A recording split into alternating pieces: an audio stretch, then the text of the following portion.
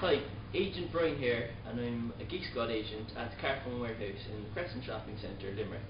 Today I'm going to show you the first handset to be produced from the Nokia and Windows partnership, the Lumia 800. So let's take a closer look and see what it can do. The Lumia comes with a decent 1.4 single core processor. It's got 16 gigabytes of internal memory, leaving plenty of room for photos, music and video storage.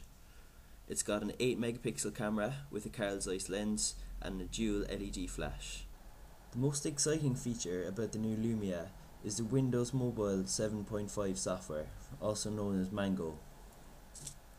Each one of the square icons you see is cleverly named a live tile.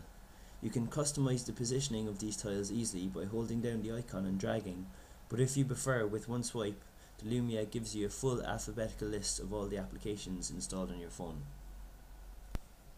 Holding down the back button allows you to multitask easily. You don't have to worry about the apps wasting any battery or any of its processor's resources. This is because the apps aren't actually running in the background, they're simply suspended until you reselect them and open them again.